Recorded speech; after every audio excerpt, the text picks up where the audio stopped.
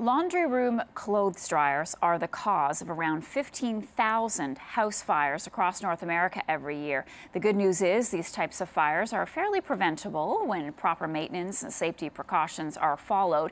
Vaughan Fire and Rescue Service Deputy Fire Chief Deryn Rizzi is here to join us to talk about these fires in our dryers. Good morning to you. Good morning. So what is it about dryers that make them a fire hazard? Today we're going to talk about a hidden danger in your home, a common household appliance, the dryer. Most people don't understand the dangers of dryer fires. What is more surprising is the number of these fires that could actually be prevented. So first we need to take a look at the culprit of these fires, lint.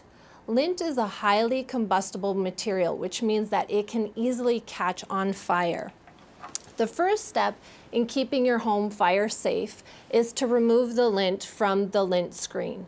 This will not only reduce the risk of fires, but it will also ensure that your clothes dry faster and you'll use less energy.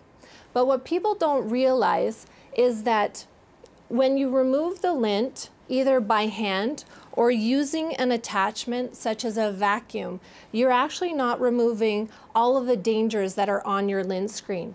When you use detergent or softener in your washing machine, and then you put your clothes in the dryer, and also using dryer sheets such as this, what happens is there is a waxy buildup that's invisible that builds up on the screen that the lint sticks to. So what you need to do is you need to put your lint screen in hot, soapy water and use a brush like a toothbrush to brush off the buildup.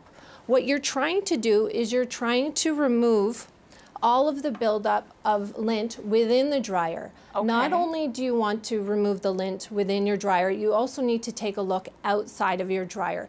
So you want to clean underneath the dryer, behind the dryer, and if you have a stackable washer and dryer, you want to clean in between there as well. All right, how often are you supposed to wash your vent with hot water and soap? We suggest every 6 months. Every 6 months, That's okay.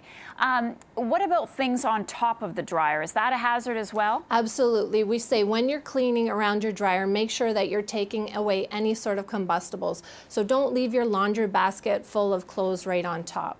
All right, and I'm going to assume that you don't think we should leave the house with the dryer still going. No, that's our biggest warning for people. So a lot of times when people put laundry in the washing machine, then they throw it into the dryer, they'll go out, run an errand, or worse yet, they'll go to sleep. So our safety message to all of your viewers is to ensure when you're drying your clothes that you do it while you're in the home and while you're awake.